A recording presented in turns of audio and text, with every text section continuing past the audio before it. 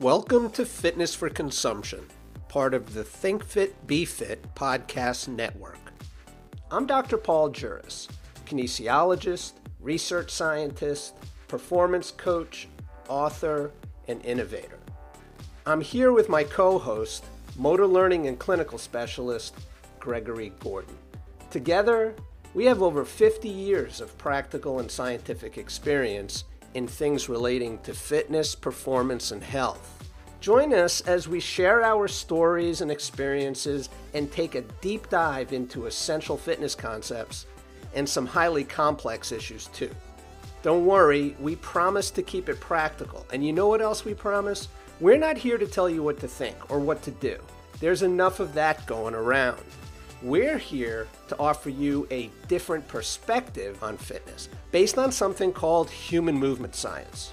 Spend some time with us and you'll think more critically about what people are telling you. You'll sort through it all and understand it more completely, and you'll become self-empowered to make better decisions for you or for those with whom you're working. Are you ready? Let's get started.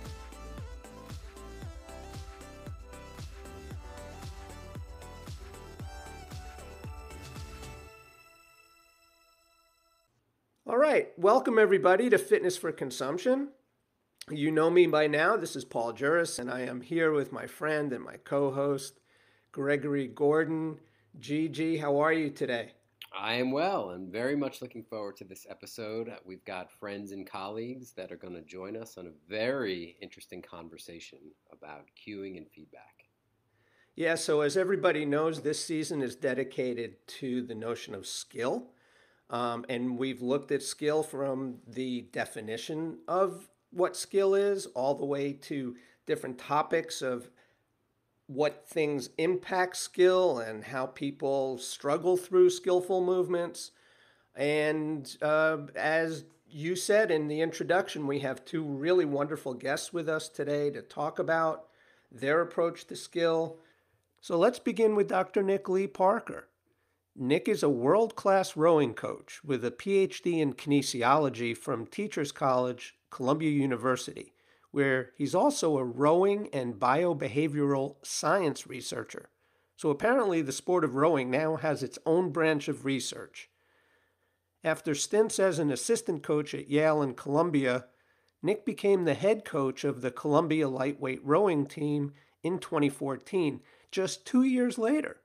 The team won its first ever national championship. It was also the first for the university since 1929. ESPN followed the team that year and produced a documentary called The Boathouse, chronicling this historic victory. They repeated the feat in 2018 while also securing the Ivy League championship. Those performances won Nich the U.S. Rowing Collegiate Lightweight Coach of the Year Award, U.S. Rowing Fans' Choice Coach of the Year Award, and the University Coach of the Year Award from the Joy of Sculling organization. Quite amazing. Now, let's switch gears a little. Gregory Youdan Jr. has two master's degrees from Teachers College, one in motor learning and the other in applied statistics. Greg's currently a visiting research scholar at Brown University. Now, Greg comes from the world of dance. He graduated Hofstra University with a degree in dance and then toured domestically with the New York Baroque Dance Company, the Sokolow Theater, and Heidi Latsky Dance Company, where he's now a board member. Greg's also a co-chair of the National Organization for Arts and Health, a member of the Planning and Development Committee for the International Association for Dance Medicine and Science, and finally, a Westheimer Fellow and teaching artist through the Mark Morris Dance Group's Dance for Parkinson's Disease program. Greg really embodies the confluence of art and science. Gregory Youdan and Nich Lee Parker, gentlemen, welcome to Fitness for Consumption. We're so happy to have you here. Thanks, PJ. I'm excited to be here. Yeah, thanks, PJ. Excited to be here.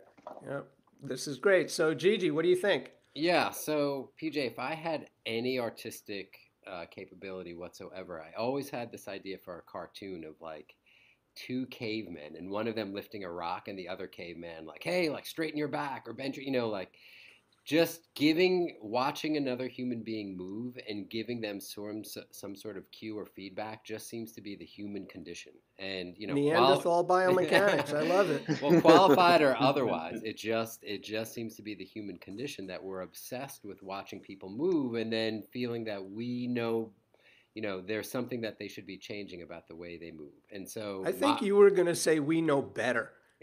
Well, speaking for the collective we that is on my social media feed, yeah, that's what one could infer, because my social media feed is littered with, from the most minute, like moving an index finger 3 degrees to looking at someone do a squat. It's littered with videos of people moving and then someone critiquing the way they're moving and suggesting a better way. So cueing and feedback is not only in the sort of lay fitness world, a really hot topic. In the motor learning world, the movement science world, it's a hotly contested topic. So, guys, it's a tradition for us when we have guests come on the show for them to give us sort of their origin story, as it were.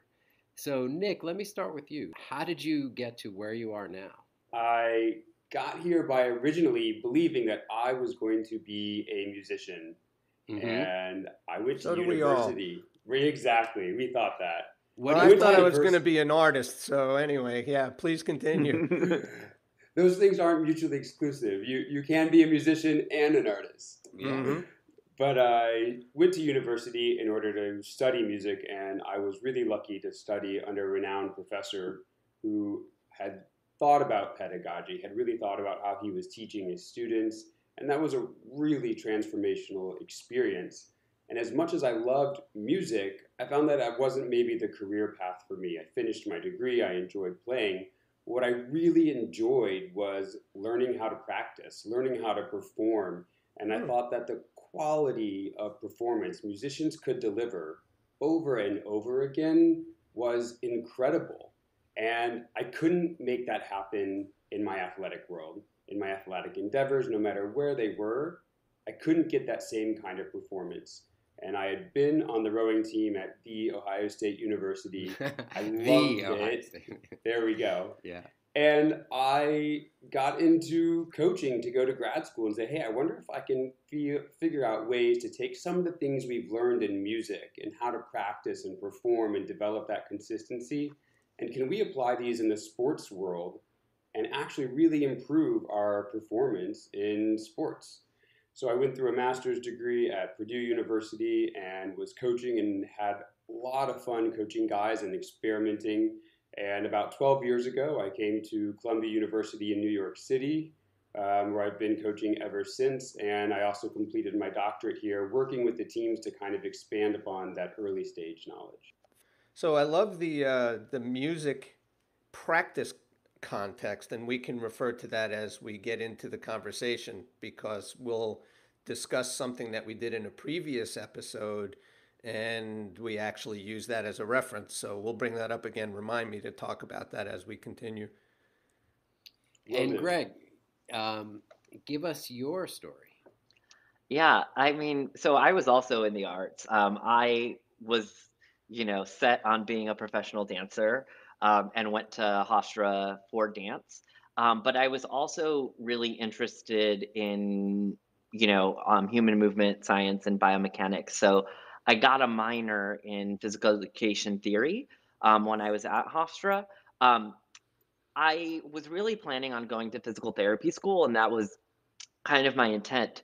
But I finished and had a performing career for about 13 years here in New York, touring domestically and internationally. One of the companies that I spent the most amount of time with was Latsky Dance, which is a physically integrated dance company that uses both disabled and non-disabled dancers. Mm-hmm. So that really, kind of changed my view on what was capable of the human body.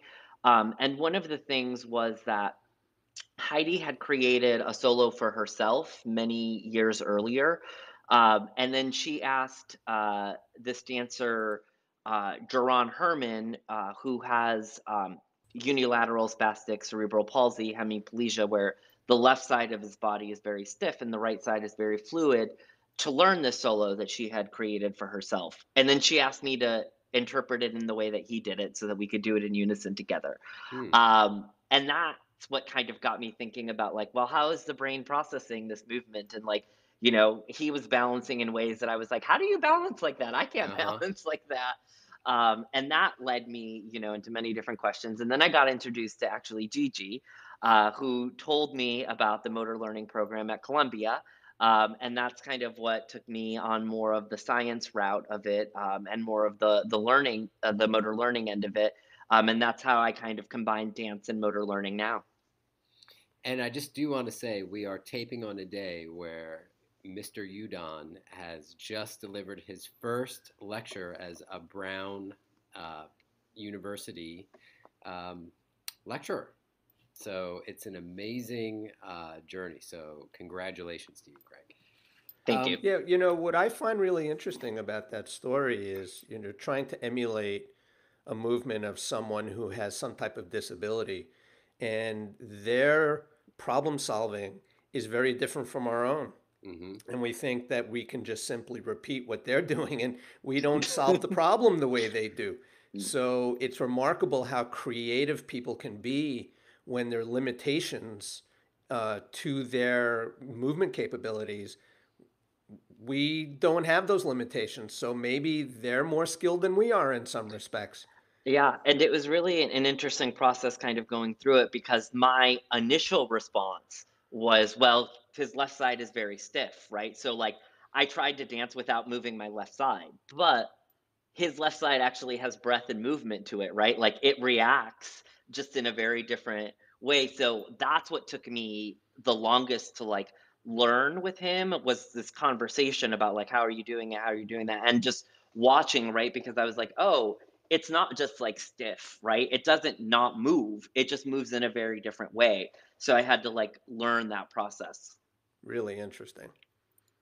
And I also just want to put one final note on that, is that I think it's really interesting. So my bachelor degrees are in jazz performance and creative learning. Nick, obviously you come from a music background. PJ, our audience probably doesn't know, actually has a background in graphic design, and hopefully we'll scale it up more in the future. But any of the imagery you see for fitness for consumption is all PJ's work. And Greg, obviously you're coming from a dance background. So typically movement science is not considered a creative art. And it's really my hope that through this podcast and other podcasts that people will begin to see it as a creative art, because typically we think creative arts are just painting, writing, acting, music. But, I think the four of us and the guests we've had on, and the larger tapestry of conversations we're trying to have with people, that, that's really what it is about, using your creativity and applying it to movement science. So true. So Gigi, we have a special question that we ask all of our guests this season. That's right. So what might that be? All right, guys, it's time. So we've asked everybody this season. So we're putting you on the spot here. So we've been having this debate over, and this is kind of like taking it out from the bar room and onto the podcast. So what is the hardest thing to do in sports? And most importantly, why? So walk us through your thought process as to what that is and why. I mean, so thinking about it, like I don't think that there's necessarily like one thing that is the hardest in Fair sports, enough. right? Like I think that every sport, or dance, right, or practice movement has, some skill that we would all argue is like the hardest thing in that skill, right? But I think that one of the hardest thing to do, right, is to like develop consistency, right, and like be able to repeat that performance under different conditions. So, Sure. in other words, the hardest thing to do is to be skilled.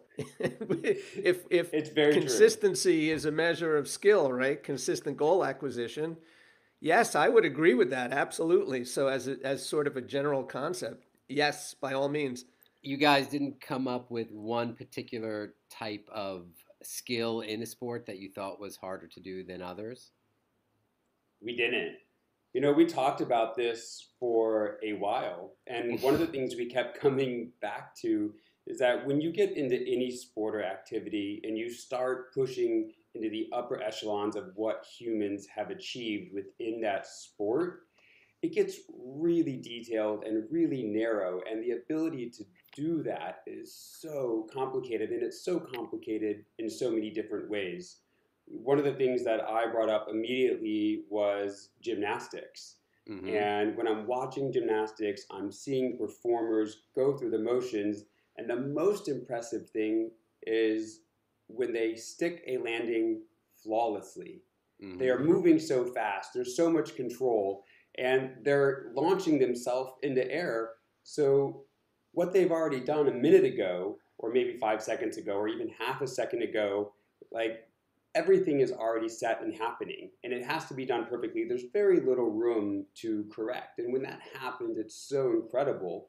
But I also think about some of the endurance athletes, and they're not facing the same kind of challenge, but they get halfway through a race, and their body is sending them signals that, hey, you're not going to make it. And they keep choosing to go. And so they have to do it over and over again, every step in like a marathon. Or I remember watching the end of the triathlon and the Olympics this past summer and just going, oh man, this is impressive that people kept pushing. And I think those are the things, like that consistency to elevate the performance, that is what's really the hardest thing to do in sports.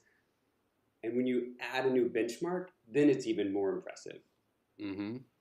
So we've looked at it from different perspectives. One of them being, in our audience is learned by now, Gentile's taxonomy, and whether the body's in motion, whether there's object manipulation. I think there's a reasonable argument to make there that is a harder skill than something where the body's stationary and there might not be object manipulation, or there's no intertrial variability. And yeah, it's just an interesting conversation to have, to look at how difficult some of these motor acts are from all these different perspectives. And Nick, to your point, that like you may just be putting one foot in front of the other in the 29th mile of an ultra marathon in Arizona heat, but how hard is that to do when your body is telling you like stop, and you decide to keep persevering? Yeah, it's interesting.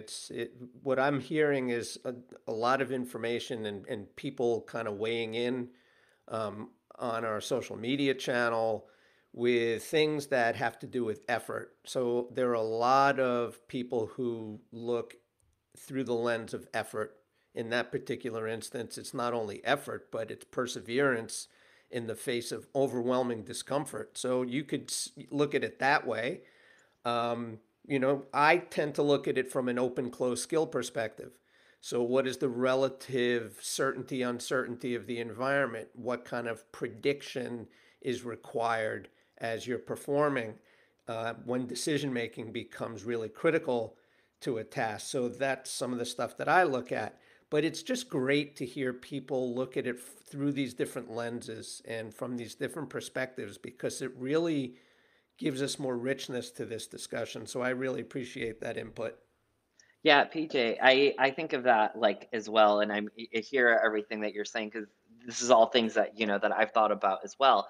And one of the things that I also think of is from like Newell's constraints model, right? Mm-hmm. Of like the task, the person, and the environment, is that we often don't think of the individual as that mental space, right? And that mental constraint that affects the motor output as well, right? And like to Nick's point with like gymnastics, right? Like thinking of like what just happened with Simone Biles, like at the Olympics, right? Like that all kind of comes into play in some form of coordination when we perform a skilled action. So, Greg, are you talking about cognitive load and whether it's psychological? I mean I think that there are the psychological constraints of like how you're feeling, what you're bringing into that day, right? Like kind of what's going through your head, and into that cognitive load on the Mm-hmm. task.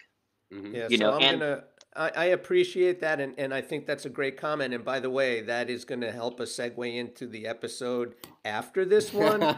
Um, but we have a special guest coming on to speak about just that. That's So right. if that's okay with you, I'm going to shut the door on that because I want our listeners to tune into the next episode. So with that said, we're going to take a short break and then we're going to actually get into the meat and potatoes of this episode. And we'll do that in 1 second.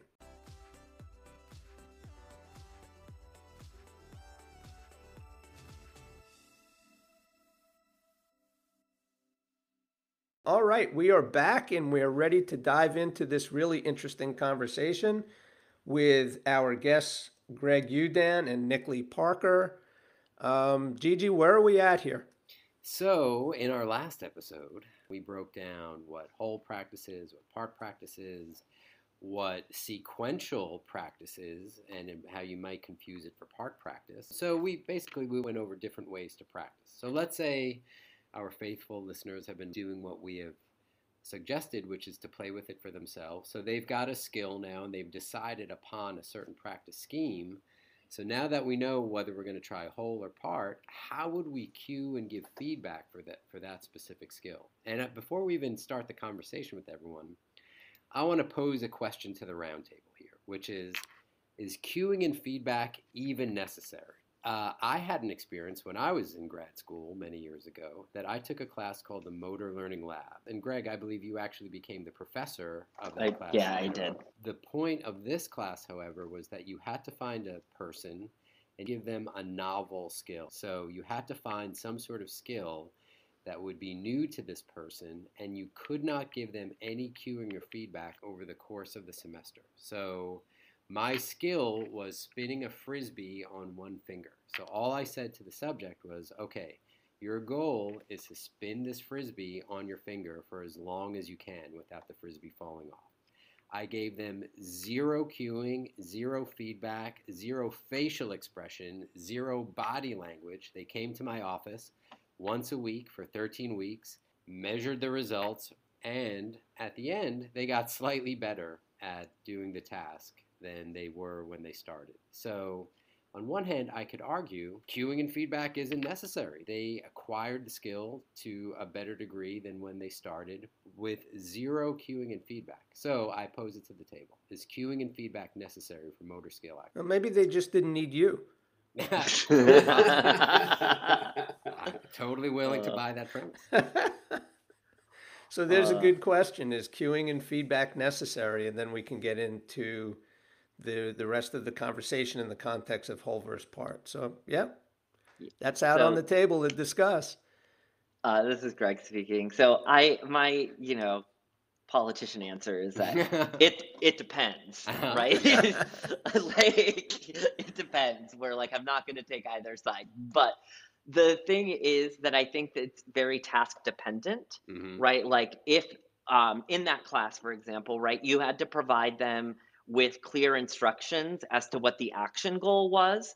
And then there's the implicit and explicit, like things that they're getting from the task, right? Like, is it a task that's easy enough for them to be able to do without feedback? I work in dance where the movement itself is the action goal. The aesthetic appearance of the movement is the action goal. That is one, slightly subjective. One choreographer may want something from another choreographer. And two, it's not something that I'm always going to be able to assess for myself. So like, I'm never going to become a professional dancer without somebody's cueing or feedback. But I might be able to learn how to spin a frisbee on a finger without somebody telling me, if I try it enough. Okay. Nick, what do you think? I do believe it's necessary in pretty much all situations. But I think the skilled athlete who's mindful of these little cues that you get just by performing an activity, they might be able to get by with less feedback or cueing from an external person in order to get there. And so I think back in my sport of rowing to the original ferryman that kind of really got the sport started, there were a few of these athletes around the turn of the century did not have the physical size that we would classify as a very fast rower. One famous one was Ned Hanlon from Toronto, who there's an island named after him, and he was short, 5'8", 5'9", but You calling me was short? hey, for a rower, for a rower short. I resemble that comment as well. So Absolutely. yeah. Me too. But he very Go much on. found a way to be competitive with a number of rowers who were bigger. And in the sport of rowing, length and size really has a big impact. And so there's still a discussion about that, the impact that Ned had with how he learned how to row and how it influenced rowing as it became more competitive. And he didn't have a coach. He was figuring it out because he had to. I mean, he rowed across the harbor to get to and from school. This is a guy who spent a lot of time on the water. And so there's a lot of feedback that just happened. But without that setup, I don't think modern rowers would get to a place where they could do the things that they are doing performance wise without feedback, without cueing, and without a structure that's giving him this knowledge. So I think a big part of it is what are the outcome goals we're looking for and how do we get there? And feedback and cueing is necessary to really hit those new highs in performance. Mm-hmm. I think too, it also depends on how complex the task is, because more complex tasks will need more, cueing and feedback. Mm-hmm. Yeah, I think there are a couple of ways that I like to look at this, and one is where is someone in stages of learning? So are they in the cognitive stage or the associative stage? We've talked about that in some episodes in the past. Just as a quick review, in the cognitive stage, people are just trying to figure out what it is they're supposed to do. And I think that's a great time to provide some basic feedback and cueing because this helps them to understand what the task is. When you get into associative, now they're trying to solve the problem in different ways. So this is where their creativity comes in. For me, I try to pull back a little bit then and allow them to become a bit self-actualized. Let them figure it out a little bit on their own before I start giving them hints on how to do it. And I also, in working with personal trainers, I try to get them to just tell their clients what to do, not how to do it yet. Try to give the client an opportunity to figure out how it gets done. When you're in the automatic stage, well, that's a whole different issue. But, I just also want to bring up, there was a video that I saw once, and it's a video of a dog. It's a boxer. And the boxer's running on the beach, and it's running and jumping and cutting and spinning and turning and chasing a stick and doing all the things that dogs do until you look at it and see that this particular boxer only had two front legs, no back legs. So who cued that particular boxer on how to move like that? And I think if a dog can take his or her own affordances and turn them into skillful movement, then why can't people do that too? Yeah, that makes me think of something, PJ. The movement science program at Columbia has the Anne Gentile Memorial where they bring in researchers. So, Greg, I don't know if you remember this lecture from a couple years ago, but Dr. Diane Damiano from the NIH came, and she works with gait with cerebral palsy subjects, typically kids, and she was talking about the evolution of these sort of robotic devices that help cerebral palsy children walk. And she was talking about the evolution that the first suits were actually too stiff and robotic to where the suit corrected the errors for the kids, and so that deprived them of the error detection. And so what she was saying was skill acquisition is largely about error detection, that making errors in the trial of actually trying to acquire skill is significantly important. So when we're looking at cueing and feedback, yeah, the risk could be that if you're giving too much cueing and feedback, that you might deprive someone of making an error, which could actually help them in the long run acquire the skill. So if you guys could walk us through your worlds, which are vastly different in terms of what you do. So Nick, if you've got a team of rowers, first of all, forgive my ignorance for the technical skill of rowing, but if I was going to cue a lunge, like there's certain parts of the lunge that are going to probably need more cueing than others. So in terms of a row stroke, I'm assuming you don't give the same amount of cueing for each phase of the row stroke, and even person to person, you don't necessarily give the same cueing and feedback. So could you walk us through your world and describe how you sort of measure the cueing and feedback you give for the specific skill and scale it for that person? Yeah, and before you do that, just let me put a little more context on that. So in our last episode, we were actually talking about breaking skills down into subroutines. So this was part of our whole versus part learning and practice discussion. So we discuss when you take a skill, and Gigi mentioned a lunge, we could break that down into discrete subroutines that we can observe independently of one another. So maybe from that point of view, or if you do it differently, maybe you can, address that question for us. Yeah, so when we are working with the team, we have what we call, it's labeled the technical model, and it's a description of how we are rowing. That label isn't super accurate because it's really just a starting place. It's a place that is built about skills, the skills that the rowers will need to basically take a rowing stroke and then say, okay, this is a reliable stroke that I can perform over time under great duress. But then I can take little elements of that and I can adapt it so that I blend with the other people with whom I'm rowing. And that's really a big part of the skill. So when we are setting up our practice, we talk about these elements and we run through practices where we're focusing just on one specific element. And we're trying to do two things. Set them up in a way so that the drills or the specific practice elements we're looking at provide the rower with feedback just by performing the skill. So we do specific things with the blade on the water. We have the blade skimming the water, the blade off the water. We move things around so that just by performing the skill, they get a lot of feedback in the system. Like we don't have to say anything as coaches. And then as coaches, we're only providing cues when we see something that's maybe really kind of pushing the boundary of what would be acceptable. So once we start working that on a very specific segment, so we're looking at a specific part of the drive sequence or how we're taking the blade out of the water, how we're putting the blade in the water, we'll just focus there.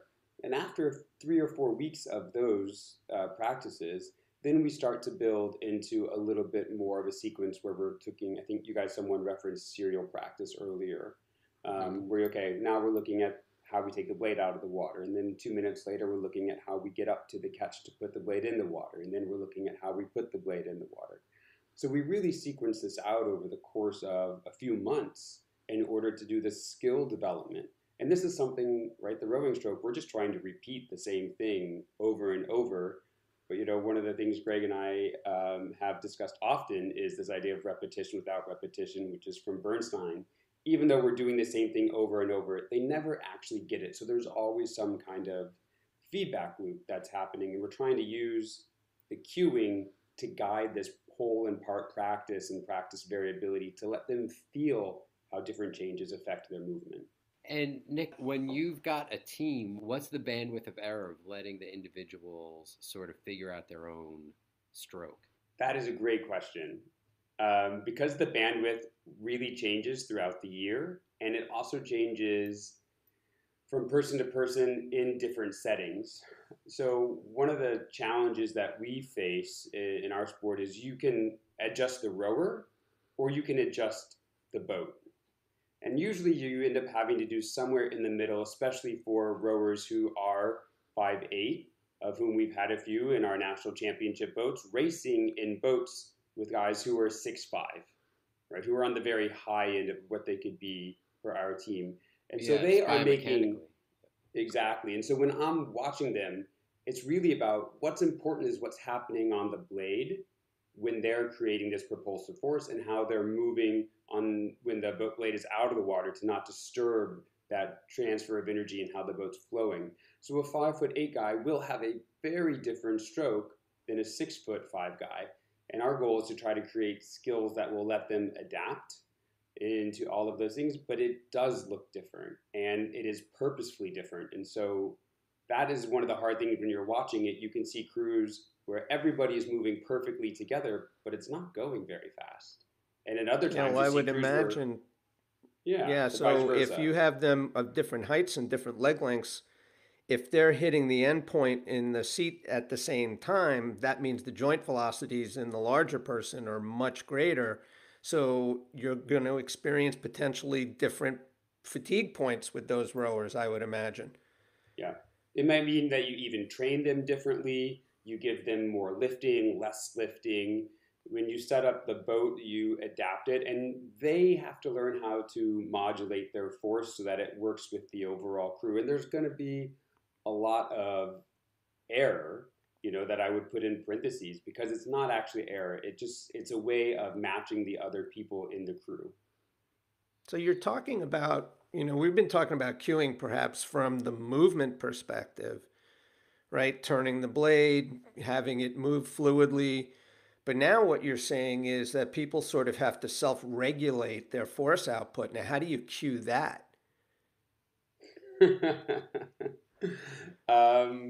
You don't. This is one of the things that the rowers have to learn. And this goes back to a little bit of what you said earlier, PJ, about, in that associative stage, letting people learn how to do things and not getting over involved. It is setting the practice up so that they learn, how do I modulate my output so that I can achieve the outcome goal, get my bow ball out in front, win this race without collapsing 5 strokes before the finish line. And you have to let them experience that as a learn by doing approach. Hello all, GG here. We hope that you're enjoying today's podcast and want to remind you that more great fitness content is right at your fingertips. So please join our friend Jennifer Schwartz on the Think Fit, Be Fit podcast show, where she offers her experience and knowledge about exercise physiology and athletic training in truly unique discussions on building resilience and inspiring high-quality exercise. And now, let's get back to our conversation. Greg, so you're really at the other end of the spectrum. So if you're working with developmentally disabled dancers, how do you go about cueing and feedback? And what's your bandwidth of error for any given person that you're dancing with? Because there's still an outcome goal that you're trying to achieve. Yeah, there is still an outcome goal, right? And there's still a skill being learned, or a series of skills put together in dance being learned. One of the things, though, that I really try to do is to increase the amount of problem solving for the learner.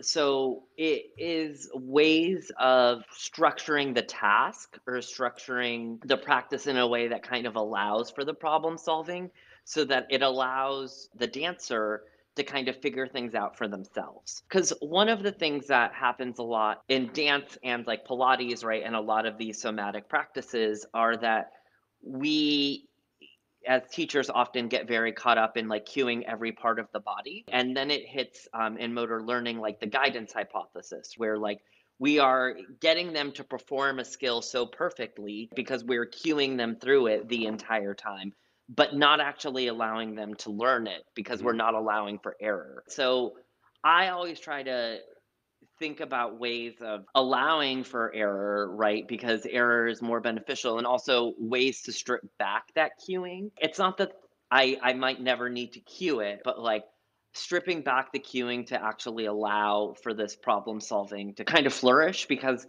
I was talking at the beginning about my duet with Jerron Herman, the dancer with cerebral palsy, right?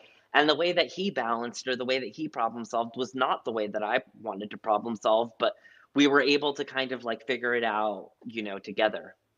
But still, because I could imagine on, different levels that you might be a little hesitant to give someone that has developmental disabilities, specific feedback.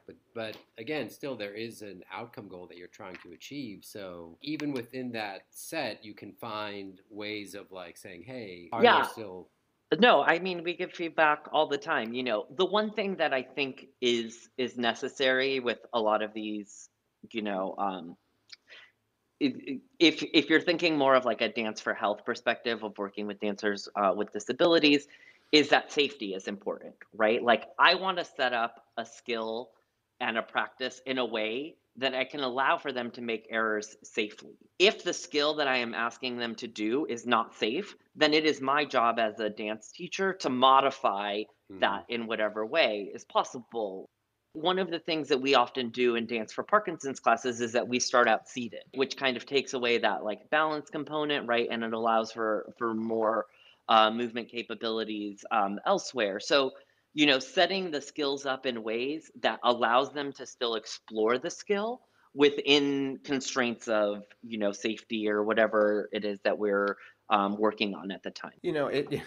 Saying that from the dance context is one thing, but I want to just make sure our listeners are hearing this because, and especially, and I've seen this over and over, sometimes trainers in their zeal to develop exercises that are more creative and quote unquote functional, some of the things they have their clients doing are head scratchers to me. So it's safety in a dance context is one thing, but let's also apply that common sense to what we do in the gym, because if what we're asking people to do is not intrinsically safe, then it doesn't matter if they're solving that problem, they're still putting themselves at risk.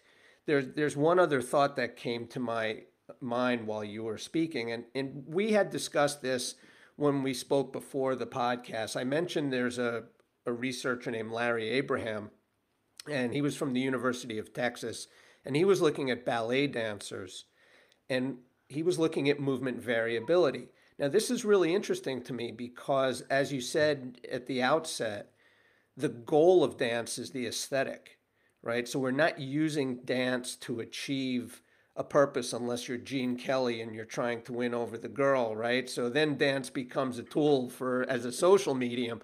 Yeah, so the goal is the movement. And therefore, when we're being judged on that, if we were being judged on that, other than the audience clapping, adhering to that form precisely is part of the goal, which suggests that there's little variability tolerated because you have to match the form. But now let me go to Larry Abraham, who discovered in ballet dancers that the more skillful they became, the more variable they became. So can you talk to that a little bit? Because there's sort of a dichotomy occurring here.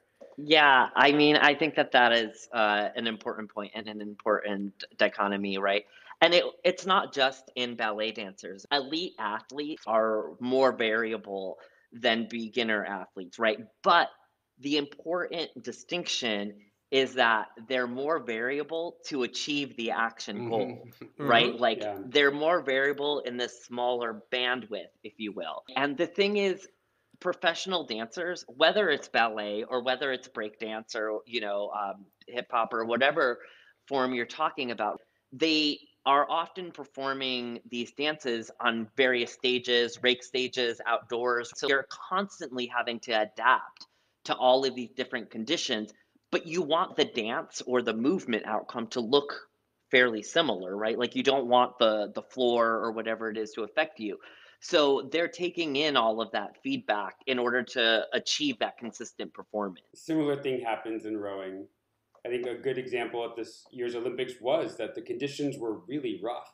And some of the elite rowers who were newer to the sport and had been performing really well, winning World Cup and winning World Championship medals, didn't even make the final in the Olympics. And you could see that they really struggled with the conditions. And some of the rowers who'd had more experience, even if they might have not won on a flat water day, they put themselves in a position to be there. And so there's some adaptability that comes with that variability that allows people to thrive.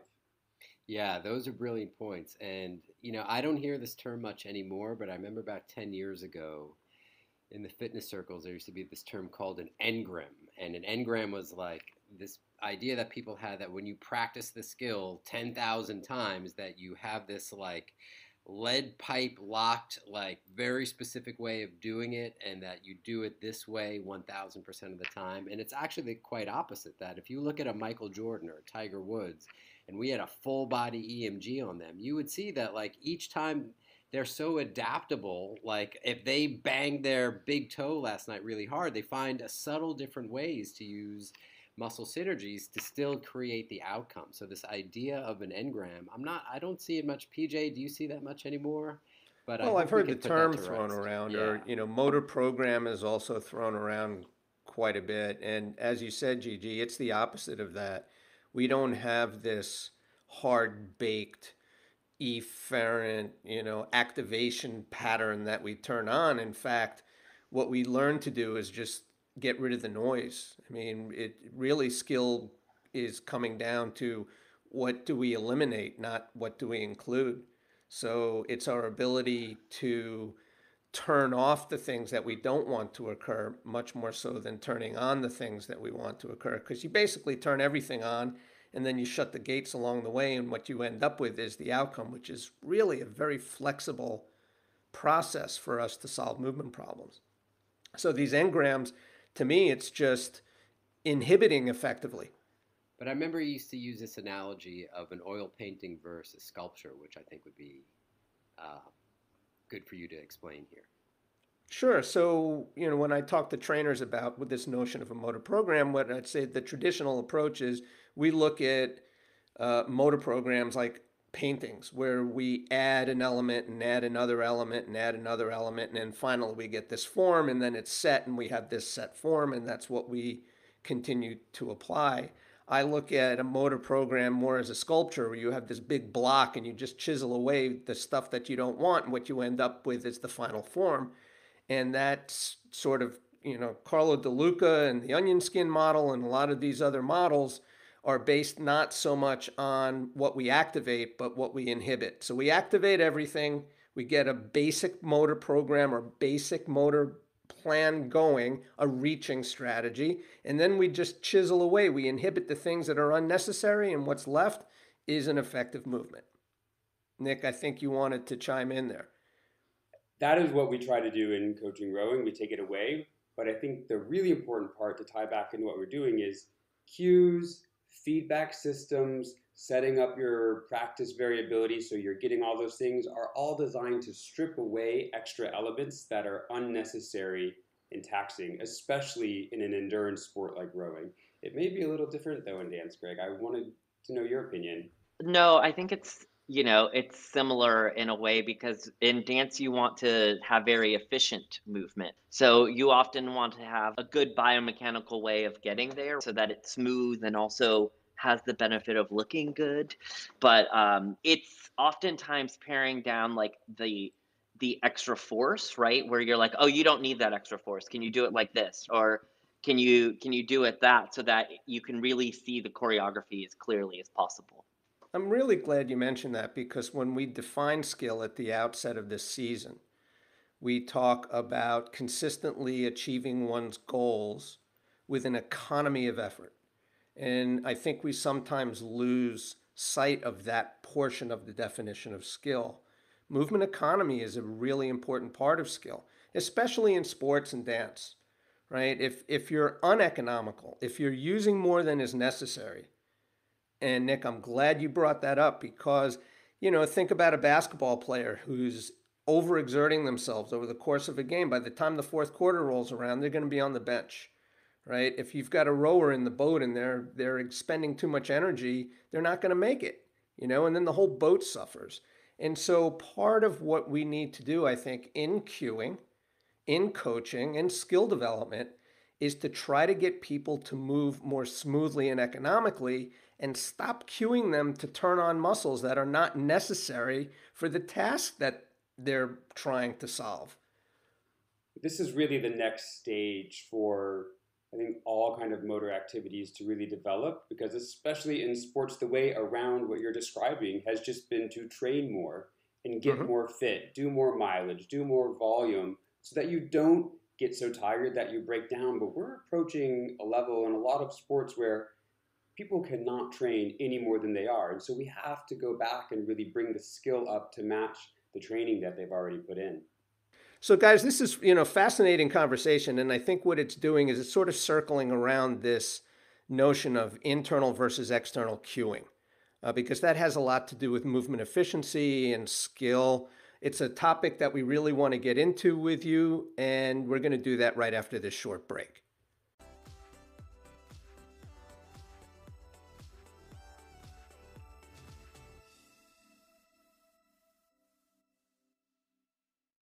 Okay, we're back. And, this has been a great conversation. Gentlemen, thank you so much.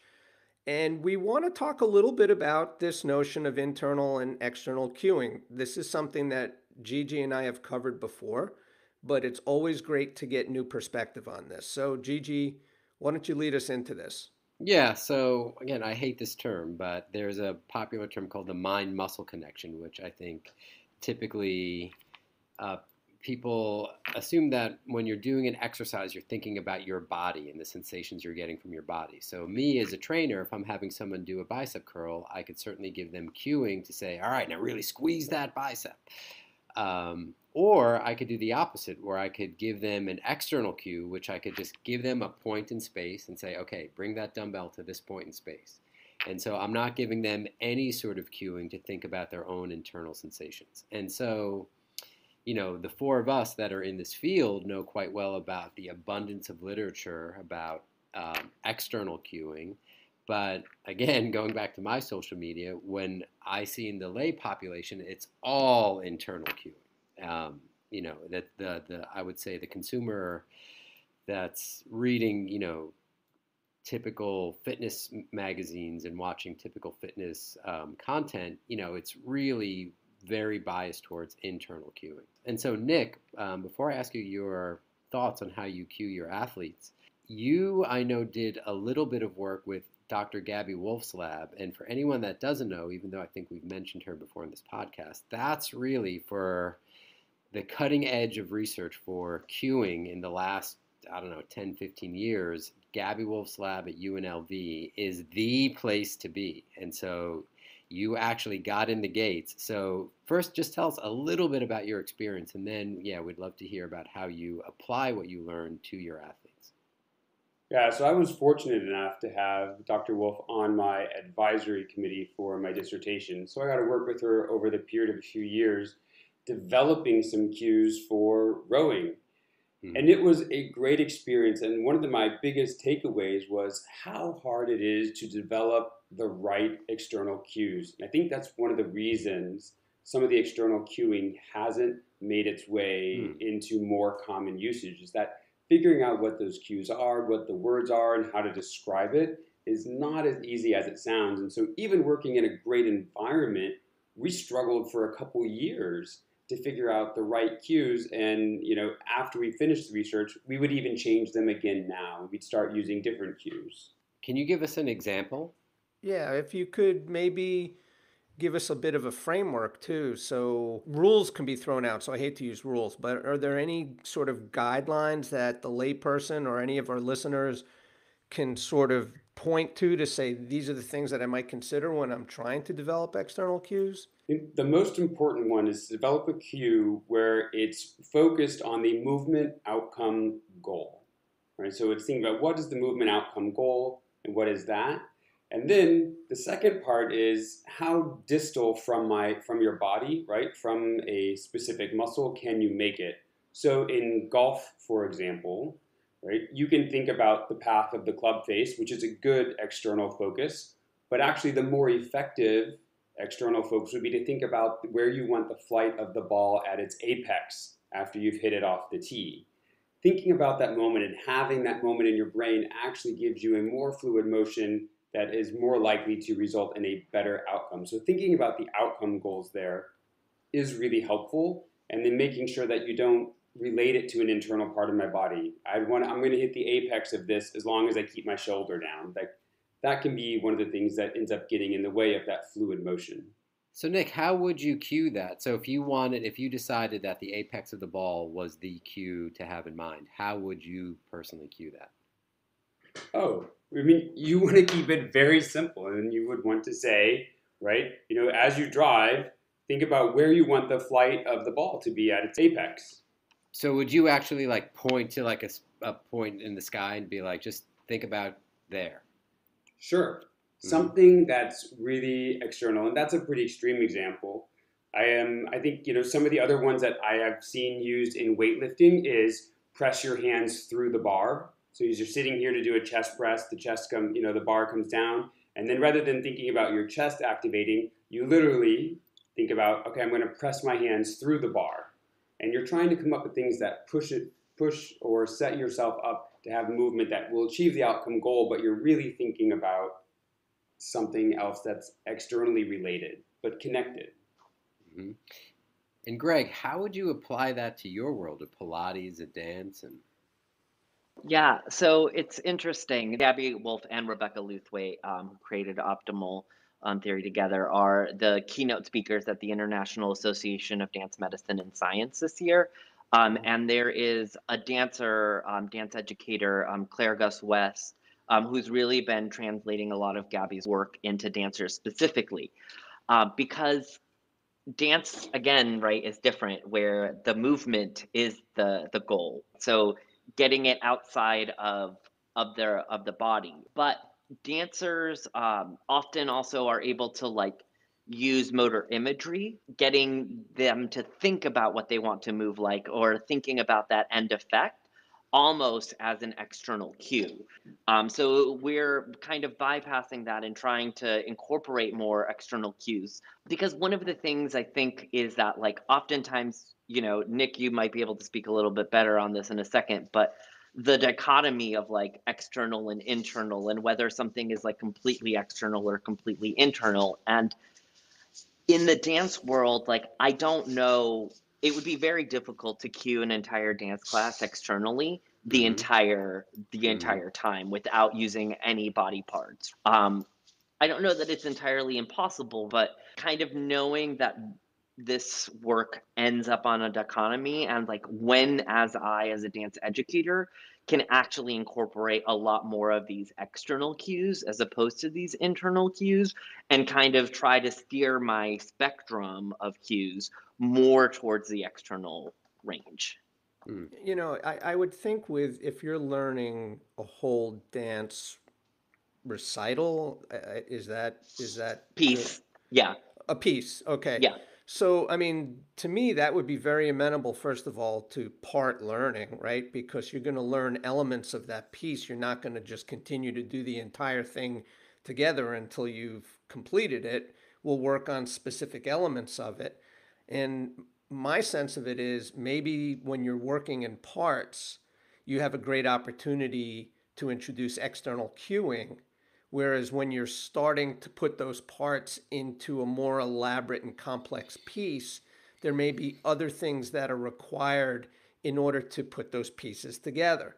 Maybe. I'm just Yeah, speculating here. I mean, I think it one depends on the choreographer too, but like the other thing that is here is the performance aspect of it, right? And Mm-hmm. like the person aspect, because you want to make that interesting. So they can't just have like a blank look on their face. So oftentimes a lot of these motor images or cues can kind of help to get at that. Like one of the things, I danced with the Anasakalo dance company for several years as well, and I never got to work with Anna herself because I joined the company after she passed. But in thinking about the dances and thinking about performance, right, it was always like, well, where are you? Where's the sun? Where's the moon as you're doing this, right? It wasn't ever like lift your hand in this way, but like lift your hand as if you were on this. And like, you're constantly thinking about everything else and not thinking about the movement, which is another way that like dancers kind of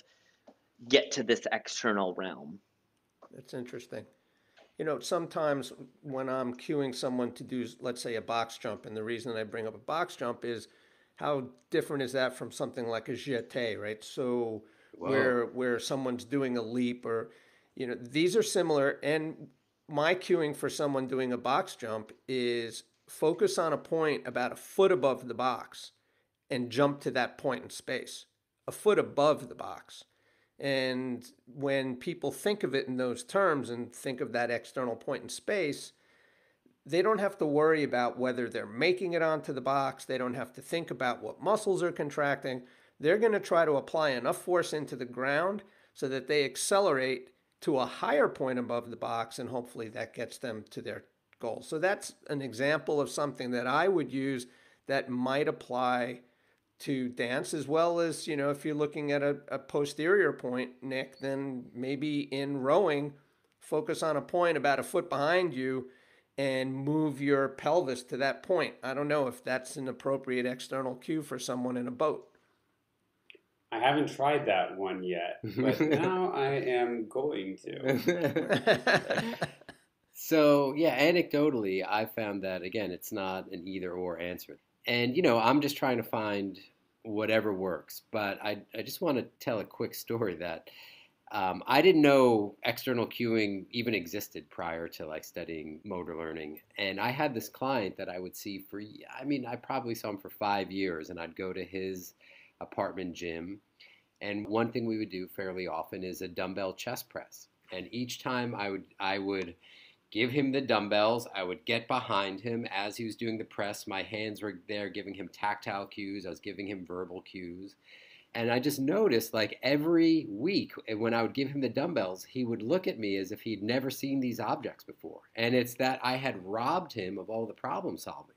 Because if he made an error, I was there to correct it. Like I did not let him do any problem solving on his own. And so that was too much feedback and cueing in particular. But, I found that it's not a hard line, that I've definitely found success with people using more of an external focus. I've found for some people I just have to lean more towards internal. So for me, in my experience, it's sort of, I just try to figure out whatever I have to do to help that person solve their own problems, frankly. Yeah, Gigi, I had the same exact thing with a Pilates client.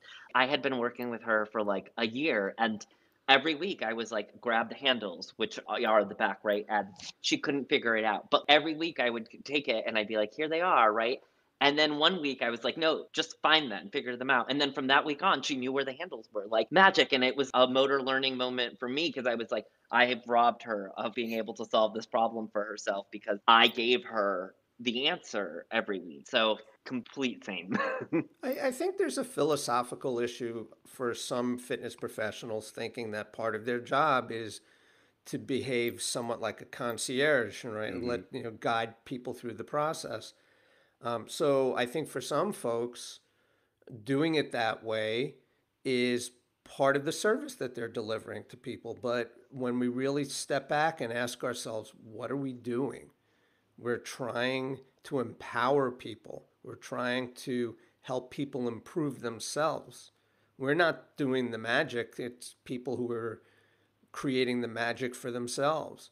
The less we do and the more we cue, I'm going to coin that phrase. There's a t-shirt right there. Yeah, there we go. I think the better off people will be. And we all sort of become enlightened in this process of, we're doing it the wrong way. We've been getting too involved. We've been taking too much control. We just need to use a more intelligent process and make it more creative and allow people, through the cueing that we offer, allow them to solve those problems and become the flexible problem solvers that they need to be. Yeah, I think also happens right in the Pilates world where like Pilates and yoga, like we love to cue you and internally the entire time without a break. And there's so much learning that happens in silence, that like where like you're actually allowing somebody to problem solve. And I think that one of the things is that, as Pilates or fitness or yoga instructors, when we've started to teach, we want to impart all of this knowledge, right? Like, I have all of this information, let me give it to you. But that's not how we learn best. We learn best by like errors, right? And making mistakes and figuring it out. So like it comes back to this, like, how do we set up things to allow people to learn? Okay, so that leads us into the next topic of conversation, which is pedagogy and how we structure learning environments and how we train trainers to be good coaches. And we're going to do that right after this short break.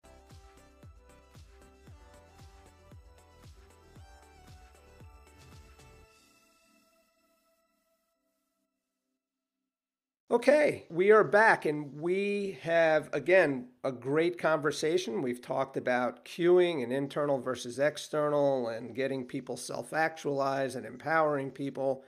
Now what we want to do is put a little structure and framework to that. And so we're going to be looking at some pedagogical approaches, and I'm going to let our guest talk a little bit about that.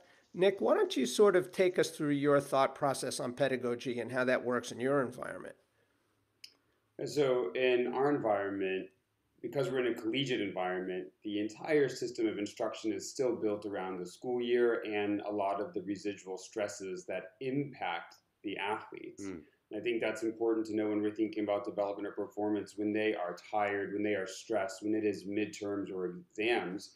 the structure of what you can achieve in a practice, whether it's a skill development practice, whether it's a workout, really changes. And so a big part of pedagogy for us is understanding where the athletes are in their lives, what's happening with their academics, what is going on, how are they responding to training from the week before, even the day before, so that we can make sure that on a daily basis we're dynamically adjusting as much as possible with our end goal still in sight to say, okay, this is what we can do today, and then we're going to move forward from there. I take my heart rate variability regularly. Do you take advantage of any modern tools to help inform your decision making?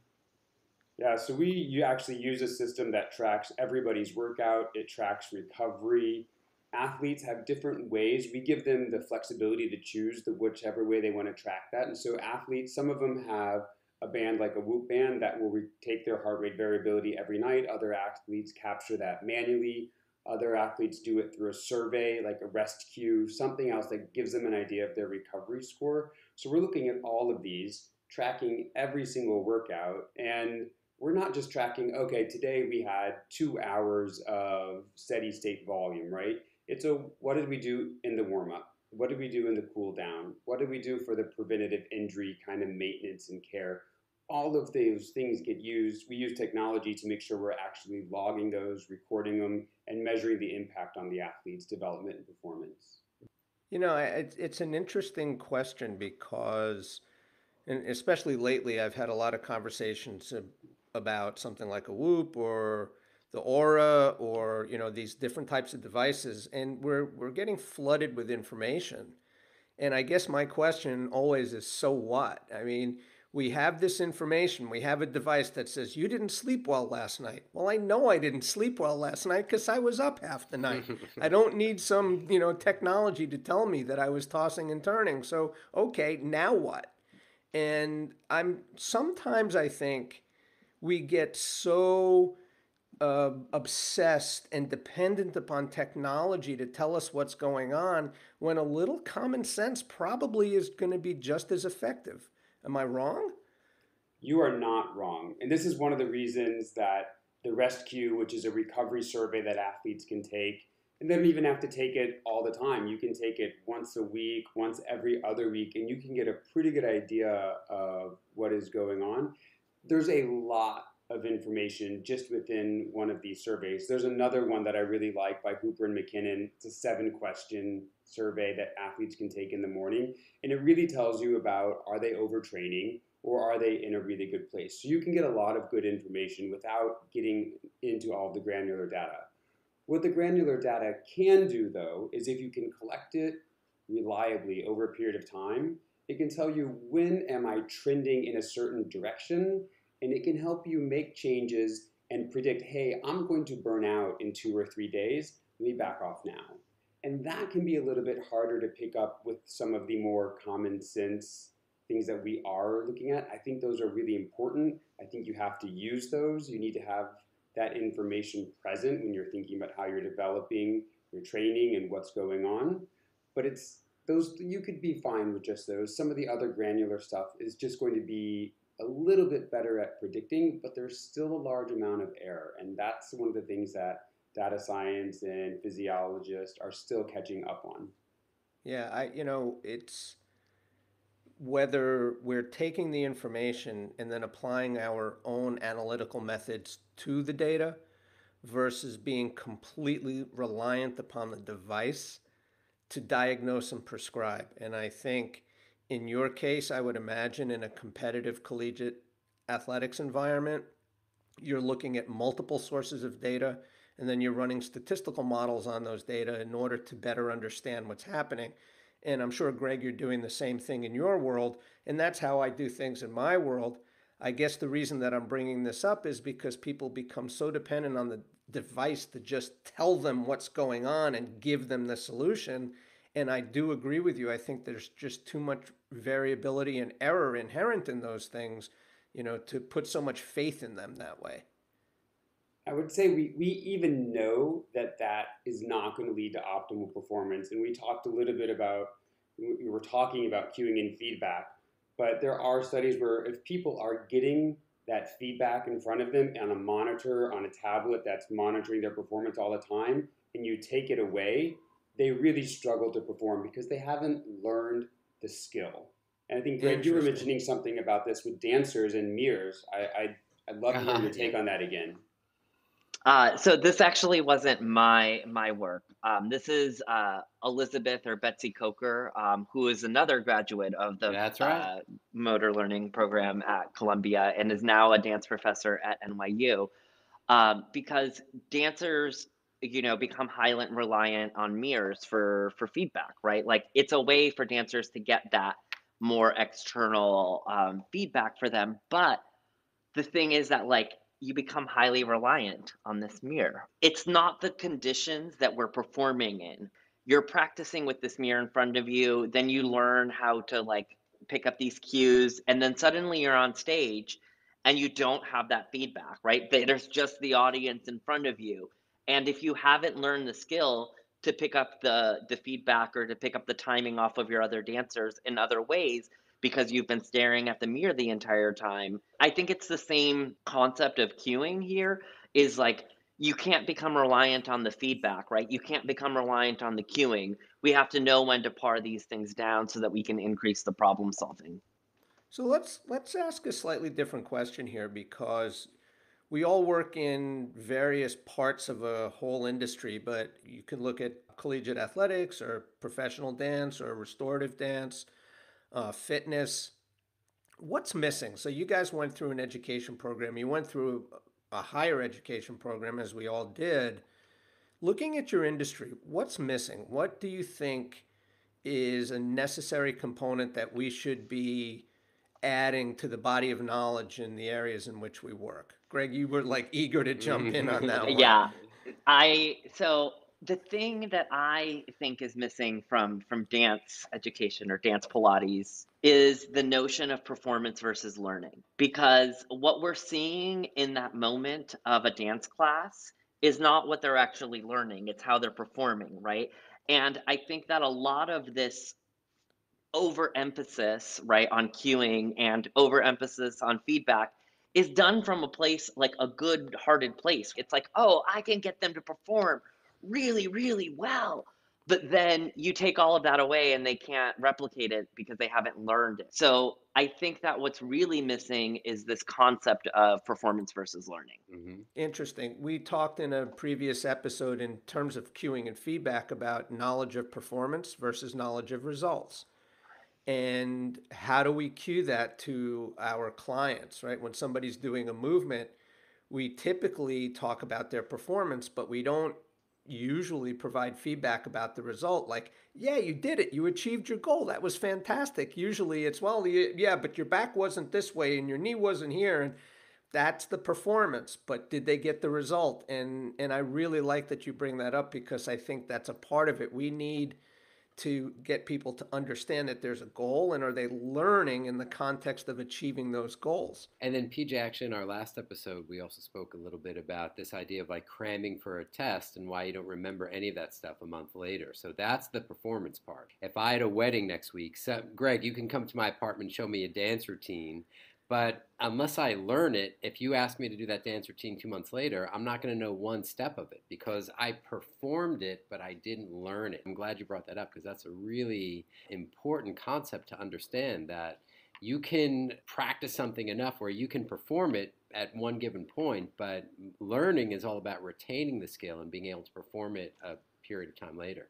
Yeah, and the thing too is that once you understand performance versus learning, right? Like a lot of these things that increase motor learning actually have a detrimental effects on performance in the interim, Right, right? right. Not in the long run, but in the interim. So if you don't kind of understand that conceptual difference of performing or performance versus learning, it's kind of hard to buy into everything else that kind of comes after it. Right. So just to make that clear, so what you're saying is that when you're giving cueing or feedback or trying to teach someone a skill, initially, because you're the way you're structuring the practice and the cueing and feedback, their performance might look worse than another group that might be doing the same thing repetitively over and over. But what you'll actually see over time is what the studies show us is that the group that does practice the skill in varying conditions retains the skill much better. They actually learn it as opposed to just being able to perform it. Yep, exactly. So, Nick, what's missing from your industry? Well, it's actually very similar. One of the things that we are struggling with in rowing as a whole is what's the developmental path for getting involved in the sport? How are we teaching that experience so that it's fun and it's not overly competitive? There's a big tendency to jump straight into hyper performance, very competitive, pushing at a young age when even for the sport the bodies maybe aren't quite developed, and so we need to have a better idea of the developmental pathway and then how learning and performance interact with that. And I think one of the things that Greg mentioned that's really important is that we've seen within our own team was in 2018 we had an incredible performance year with an undefeated second boat, a varsity that won a national championship. The team won their first team national championship and team Ivy League championship. They had an incredible season. But when we went and raced in the fall, 7 or 8 months before that, I mean, we lost a lot. Like we went to one race and we came in 10th. It was not a great performance. That was because we were doing other things at that time to build skills, to build a foundation upon which we would, be able to perform later. And so it wasn't just that the performance could get worse, the performance got bad. It was outright bad. It was not a good race. It was not a good performance, but there was no possible way the team could have performed well at that time with what we were doing. And so this idea of learning and performance, it's not an abstract thing. We can see it in the results. And I know from what we were doing at the time that that's been a big impact on how we go forward now that we're not racing in the fall. We're just working on skill building because we want to be ready when it counts for our championships. So Nick, that's fascinating to me. So when you're in the depths of, poor performance, how do you know whether you're seeing signs that you're trending in the right direction or you just lost the team and they're going south? Well, I think it has to be part of a planned approach. So when you're looking at your season, do you start at the end of whatever and we work in a season, it's not, so we have specific goals. I know that I need my team this year to be performing at its best in a 5.5 to 6 minute period on June 5th at noon. Mm-hmm. Great. Now I'm working backwards from there all the way to what we were doing 2 or 3 weeks ago. Everything is connected through that process. And if you haven't taken the time to really work through all the things we've talked about, a number of the things you guys are talking about in different episodes, you're going to miss critical information and critical features that form this foundation of learning, skill development, and ultimately a really high-end, top-quality performance that is consistent. But is there, in modern day sports, a raging conversation is the use of analytics. And to PJ's point, even if you're not a professional athlete, there are devices available where you can measure every bodily function you have, every movement you make. Yeah, Absolutely. I use a divining rod, by the way. I walk around. That's what I use. That's my gut. And I have half the time it's right, by the way, so that says something about what I'm doing. So anyway, that kind of leads us to our final segment here because I think we've covered some really interesting stuff. And what we like to do in our podcast is end with something called What Really Matters. And this is an opportunity for us to just sort of talk to the audience directly and, express your opinion. What matters the most to you? And so what? What does that mean for the listener? And how is it going to affect the way they think?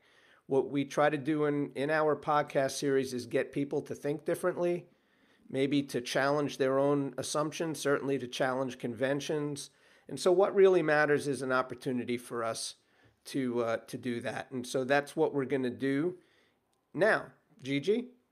Yeah, so, in terms of this conversation, which is based on cueing and feedback, this probably won't shock our listeners, but again, it's really about problem solving, trying different things, and whether you're a coach or a trainer or you're just an exerciser yourself, listening to these concepts, trying different things and finding something that works for you and being open to changing them over time. But again, the take-home message to me through cueing and feedback is allowing problem solving to emerge, allowing yourself or allowing someone that you may be coaching to have a chance to make some errors, and to Greg's earlier point, in a safe way. So it doesn't mean that you're putting, more load onto a barbell than you think they can handle, or making them do endurance that they're not capable of, but in a safe way, allowing them to explore, make errors so they can acquire the skill.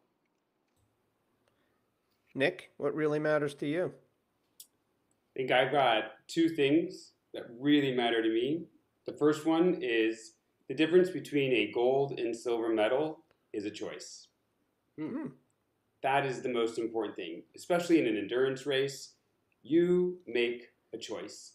There's very little difference, especially when you get to the high-end levels of performance and you're at World Cups, World Championships in endurance sports. Physiologically, we're not measuring much difference between the gold and silver medalists. They are more or less identical athletes. Someone makes a choice to perform better. They make a choice to endure more. They make a choice to push more. It is a choice that is so hard to hear when you have a silver medal around your neck.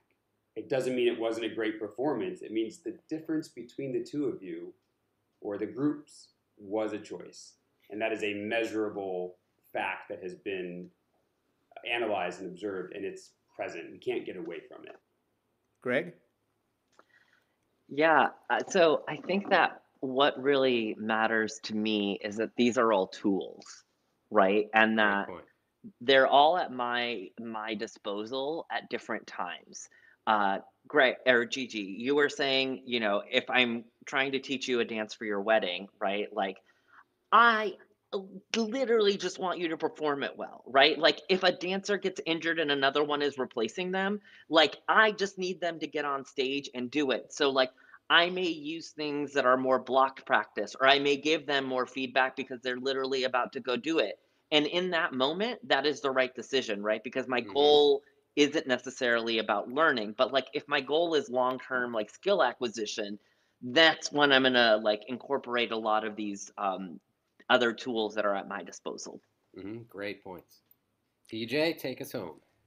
So, what really matters to me, and I've said this before, is that we empower our clients, our athletes, our patients. We empower them to become self-actualized.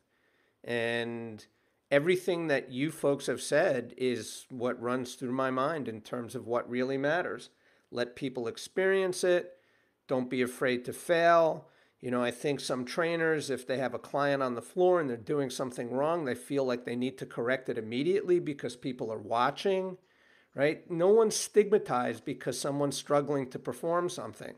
That's all part of the experience. And that experience is what helps us grow and be. So I think it's important that we all engage in a process that is not only growth for our clients, but in this case, it's also growth for ourselves. How do we become better? How do we learn to become better coaches, better instructors, better trainers, so that we can have a positive impact on the world around us? And that's what matters most to me.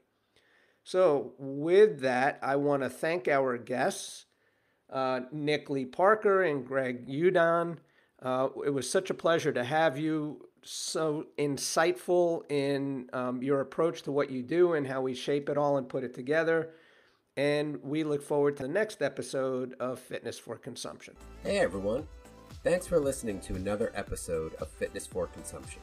We hope you enjoyed it as much as we loved creating it for you. Now, we want to hear from you.